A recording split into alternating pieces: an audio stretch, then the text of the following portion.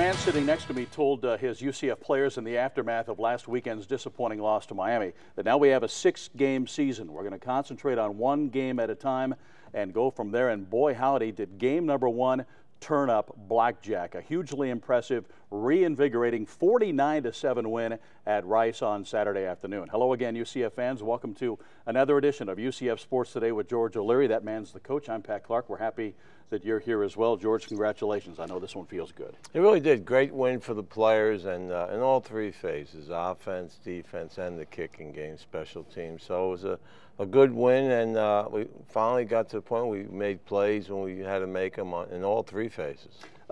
We throw numbers your way each week in the form of statistics.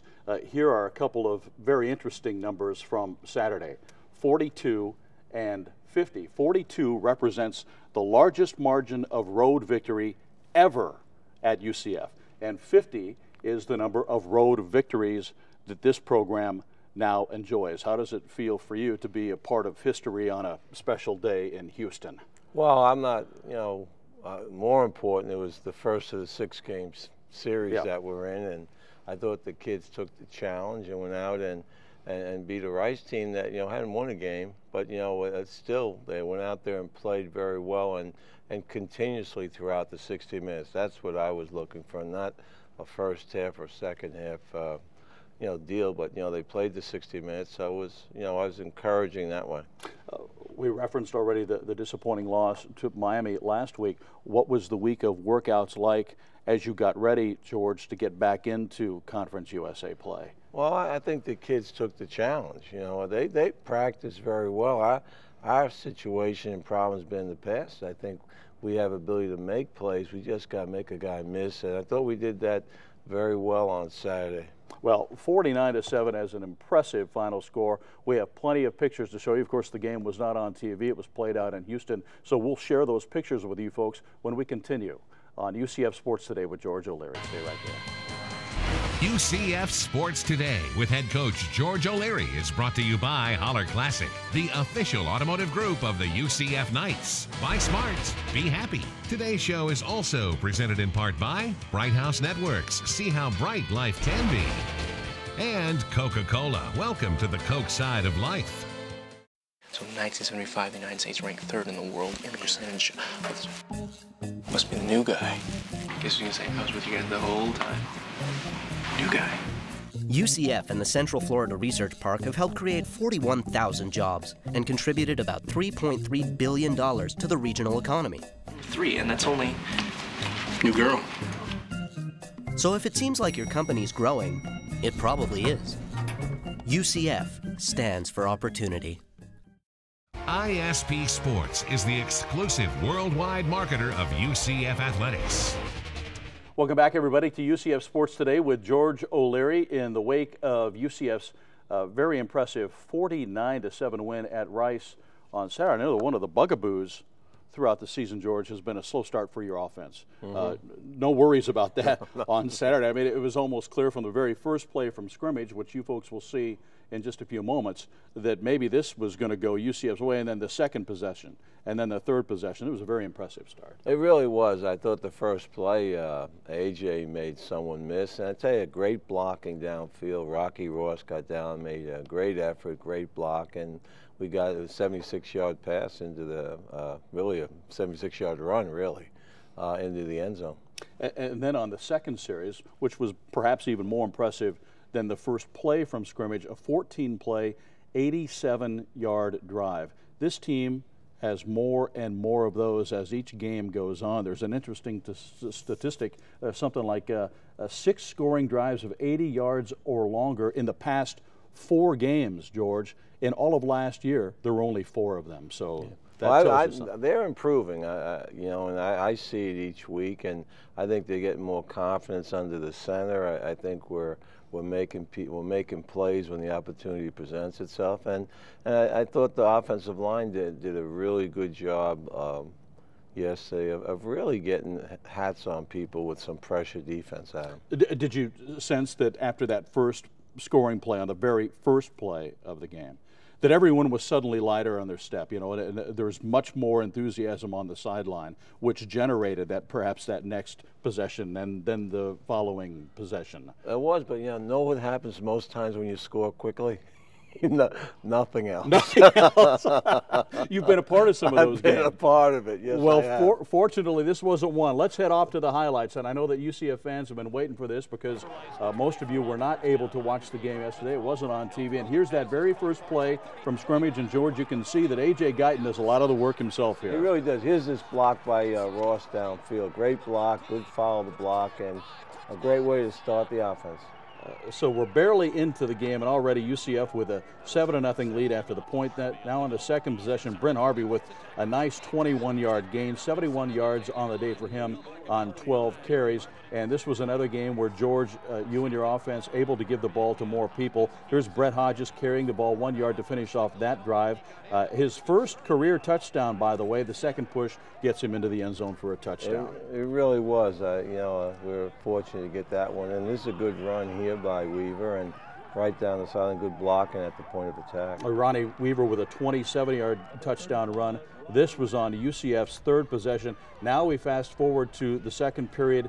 A little trickeration on the part of UCF. Hodges handing off to A.J. Guyton, who had nothing if not a huge day, a 36-yard touchdown pass to Kamar Aiken. Those two play catch a lot, and as I understand it, A.J. told Kamar that he was going to throw him a touchdown pass yesterday. How could he possibly have known that was going to happen? I don't know, but I tell you what, it was we've been running that play as far as a sweep play, and it was a good call at that time, and I thought, Kamal made great catch on it. They had pretty good coverage on it with interference on the call. Can you talk a little bit about A.J. Guyton? I know he hampered with injuries last year, but what a day, and it's clear that he's becoming a playmaker for you. He had 4 catches for 113 yards and the score.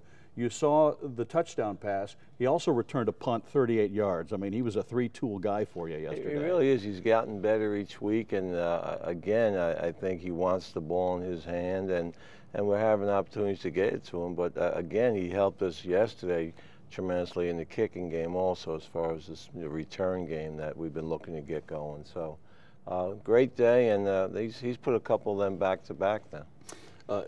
We talk every now and again about getting leads at halftime. You're up 28-0 over Rice at halftime, thinking, of course, that you're going to extend it. At any point in your mind at halftime were you thinking, well, perhaps a couple of scores from now we're going to be able to get more kids into the game, and we're going to get to see some faces in game action that we can put on tape and evaluate on tape that we otherwise might not be able to do? Well, I remind him it was a 60-minute game, and we came here for one purpose, to win, and not to play 30 minutes, but to play 60. And I never mentioned getting anybody in the game, but we did have a chance to play everybody, which was great for morale and great for the locker room, and I think great for the team itself. All right. Well, so it was a 28-0 halftime lead. As we go ahead and take a look at some second half highlights. This, by the way, was UCF's first halftime lead this season. And here's Jarvis Gathers. We're going to see some great defensive pursuit, which you had all day. UCF coming into the game 11th in the nation in sacks. That's Jarvis Gathers and Darius Null with some great pursuit. Really did. I tell you, I think we had 5 sacks, and we had probably 3 or 4 others half a step away. Great play by Josh Robinson, the young freshman, on a pick interception. Yeah, that's his second interception of the year, and he returns it 24 yards for a score. Rob Calabrese getting into the game, and this is a pass to Jamar Newsom, who does some great work on his way into the end zone from 46 yards out, and that made it 42-0. It really was. I was happy to see Rob get in the game and throw a couple of touchdown passes, and played with a little more poise that you expect to see there, which I was very pleased. And George, here's some more defensive pursuit that ultimately leads, to a fumble that UCF recovers in Rice territory. You mentioned the 5 UCF sacks, 5 fumbles forced by the UCF defense as well. They recovered 3 of them. And here's Calabrese one more time, outside 13 yards to Ricky Kay for a touchdown, and that finishes the scoring at 49-7. A most impressive performance from UCF on Saturday. 49 points in one football game, and an opportunity to get Rob Calabrese back into the game. He throws a couple of touchdown passes, and I'm wondering, George, if there's any way to gauge what this does for his confidence, because I think everyone knows that he may have lacked some of that when he was pulled in favor of Brett Hodges earlier in the season. What does this opportunity and a couple of touchdown passes do for his mindset, do you think? Well, I think getting him and all the rest of the players in the game and play a good bit of the fourth quarter.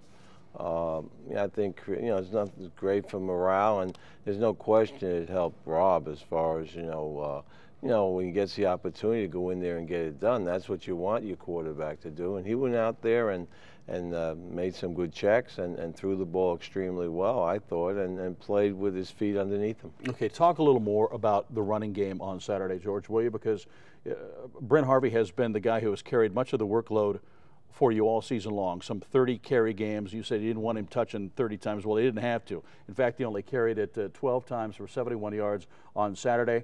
We saw Ronnie Weaver, 5 carries for 58 yards. And at the end of the game, Jonathan Davis, I think you even said in your post-game comments, we may have found another running back. He broke one off for 35 yards. So tell us about the running game and being able to get so many touches for so many different players on Saturday. Well, we went in the game, and that's something I've been looking to get done, is get everybody on tape and see what they can do. And again, I thought, Jonathan Davis at the end of the game, I think he had 2 carries for 44 yards, but he's been one that's been very impressive. He's been getting banged around on the show team field with the defense for the last 6 weeks. So, he's someone that he's earned it, hasn't he? He sure has, and he's someone that we may have to look at in the future as far as helping us down the stretch. Well, we talked about Rob Calabrese. Now talk a little bit about Brett Hodges, who was 8 of 13 for 145 yards on the day. Very, very good game. We had a little slowdown there in the third quarter there, period, as far as, and really, I think, again, I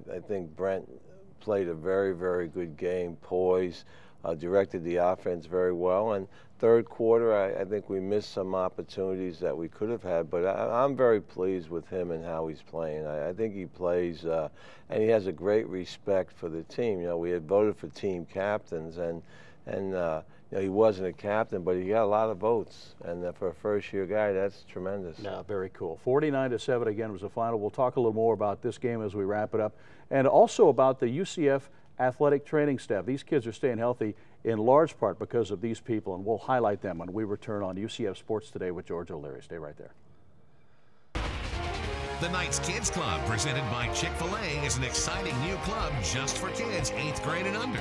Call 407-823-6165 or log on to UCFathletics.com to join now.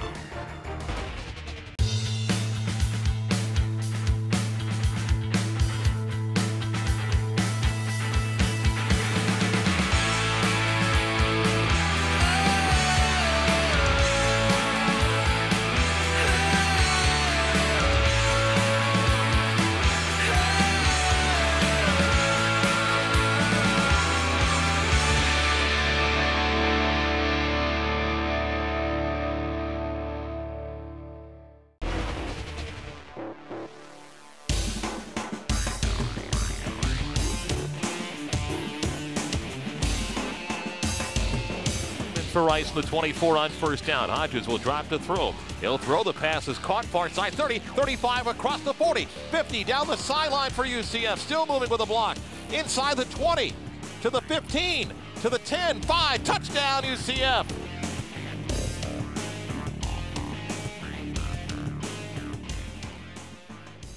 One of many great plays for UCF in the 49-7 win at Rice on Saturday afternoon. We've talked about A.J. Guyton, but I have to tell you something because I've been here forever.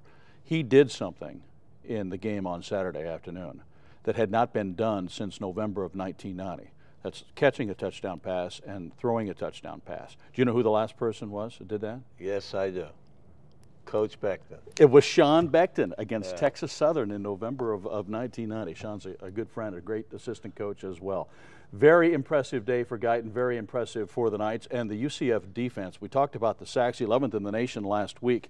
Can you talk a little bit more about the pursuit that these guys are, and not only that, but the different guys who are getting to the quarterback? It's not just one or two. You've got pressure coming from all over the place and a number of different fellas. I thought defensively played very well against an offense that, they haven't won a game, but they've been moving the ball on everybody, and I thought we were very aggressive. The 5 sacks are big plays, but there was also 11 tackles for losses, which I think, you know, that it means you're moving to the ball and you're making plays. And again, I think they're playing very stingy. And again, I think the big thing is that the coverage is tightening up, and again, the pressure's getting on the quarterback. So they're playing well together, front and coverage right now. You touched on something in our last segment that I'd like for you to expound on just a little bit, and that is the captaincy situation on your team. You know, your seniors are all captains at some point, but at some point your team elects your permanent captains, and they elected Corey Hogue, Terrell Troop, and Rocky Ross. Can you talk about the honor that it is to be a captain? Oh, it is. What I do each year, I take the seniors, and we had 13 of them this year, and they each get to be 6 games, and they're all captains for a game, which I think is a great honor. And once I've gone through the senior class, as far as captaincy for individual games, we have a vote by the team, and they elected Terrell Troop, as you said, Rocky Ross, and Corey Hogue as their captains, which is representation of the football team, and I thought they made outstanding choices. So your captains get bumps and bruises every now and again, so do the other members of the team, and when that happens, you have the athletic training staff. Take a look.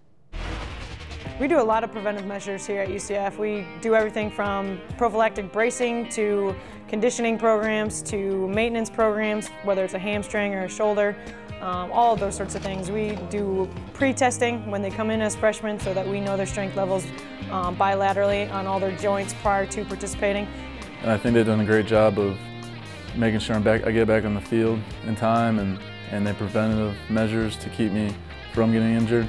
You know, with my legs, I think it was more of catching it in time and getting me, you know, to the hospital. Just to have guys like those guys that go down, that are unable to finish the year but can come back the next year and do as well as they have. So as an athletic trainer, that's something that we pride ourselves on, and why we stay in this job and do what we do. I think that the athletes can always help the recovery process if they keep a positive attitude, if they come in every day wanting to work, wanting to do whatever we tell them to do, trusting us that we're telling them the right things to make the right decisions. But it's all an attitude. I think the big thing they just say is, you know, make sure you're getting in and getting the treatment you need, because if you don't, then you won't, you know, get back in the time frame that, you know, they say you will. So you just got to make sure to keep a, you know, positive mindset and just listen to what they, you know, have to say to you. A guy that comes in with that positive attitude will get back on the field much faster than one that kind of fights the system or skips a day here and there and thinks it'll still be okay. It's definitely something that needs to be done on a continuous basis with a lot of continuity. When they're injured, our goal is to get them back as safely and quickly as we can, but primarily their health is first, and so we are there to evaluate, treat, and then decide what the best thing is for them from that point on, whether they can return to play, whether we need to seek further attention or special tests. Coach is one of the best that I've ever worked with for in the business. Coach definitely trusts my staff, trusts myself to make those decisions on return to play. So Coach just encourages me to do whatever I need to do to get them out again as quickly and fast as I possibly can, again, but keeping the athletes' health and well-being first and foremost in that process. Well, hopefully that will clear up some of the misnomers that people have about the athletic training staff. I think some people think they just fill up the water bottles and supply the towels and wrap you if you have a bump or bruise. That's simply not the case. Not the case. Outstanding job by Mary and her staff, and you know the hours they put in are outstanding. They really all hours on the phone with the athletes. Come on over at 7 o'clock in the morning, 6:30 in the morning, 8 o'clock at night to get a treatment in. And I always tell the players, you know, you can't make the team in the tub, and you got to get healthy, get back on the field, and they do a great job of that. Well, you can't make the team in the tub, which leads to this next question. You know, we hear this saying, playing through pain. Well, I guess that there's probably some merit to that, but if you have an injury, you don't want it to get any worse. You want it to get better. And there are players who simply don't want to come off the field, and they fear that if they go, they might find out that they have to miss a game or two. So how do you portray that to them, and how do your trainers portray it to the player that, look, if you've got an injury, you have to let us know? Well, I think the difference is you got to know the athlete. There's a big difference between pain and injury, and I think as you get older, you understand what an injury is, and you understand what pain is. You got to play with pain at times. That's the nature of the game. The game of football is a contact game, but again, the younger players are the ones. You know, the first question I ask every time when someone gets hurt, have you been hurt before? because it's how they react to the injury that's most important.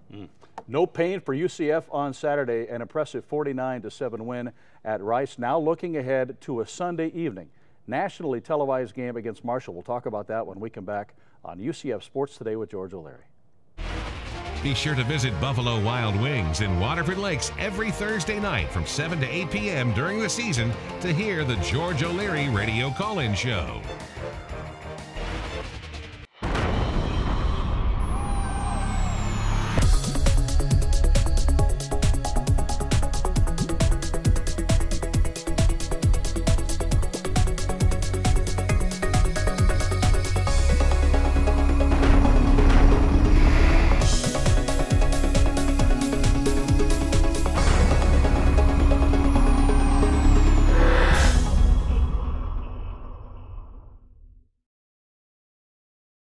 Fans, here are your run for Ronald totals for the game. UCF had 465 yards of offense and 7 touchdowns for a total donation to the Ronald McDonald House of $1,165.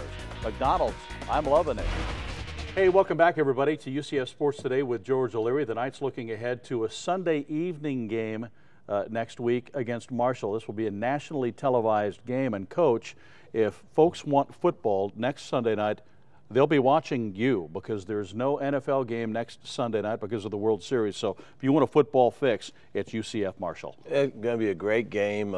Both are in position where this game is very, very important to both squads. And, again, the crowd noise, a home field advantage is big. I think that what you said to your players really did ring true after the loss to Miami. 6-game season, 1 game at a time. We still, in a way, kind of have fate in our hands. You certainly do with regard to becoming bowl eligible. Now just 2 victories away from becoming bowl eligible. But there's still a chance that you could win the East Division of Conference USA. You're going to need a little help. But as long as you do your work, that's all you can worry about. Take care of your business. And, again, I think we're chasing teams that have a loss, but I think they have to play each other. So, I mean, you never know what's going to happen. In 2007, we were the same record, 3-3, when we went into this part of the year. So, you know, the players understand that, but they're taking 1 game at a time. And, you know, they were real pleased yesterday, and we got to continue to go out and do a great job with Marshall coming this Sunday. You always want the guys to bring the A game, but you're going to have a national TV audience. You really want to look sharp for them now on Sunday night. Well, you want to look sharp, whether it's TV, but I mean, in terms of recruiting, I mean, you'll have a lot of faces. That's why the stands need to be filled, and you know, that's what people pick up on is, you know, what's going on there. And I know our fan base will be there in support, and the players really need that. Okay, we'll continue to preview this game next Sunday on UCF Sports Today with George O'Leary. So until then, for the coach and everyone at UCF and ISP, I'm Pat Clark. So long, everybody. UCF Sports Today with head coach George O'Leary is brought to you by Holler Classic, the official automotive group of the UCF Knights. Buy smart, be happy. Today's show was also presented in part by Budweiser, the perfect balance of flavor and refreshment. Open up a world of taste. By the energy-saving conservation programs of Tico People's Gas. Syntex Homes. For a better way to a better home, visit syntex.com.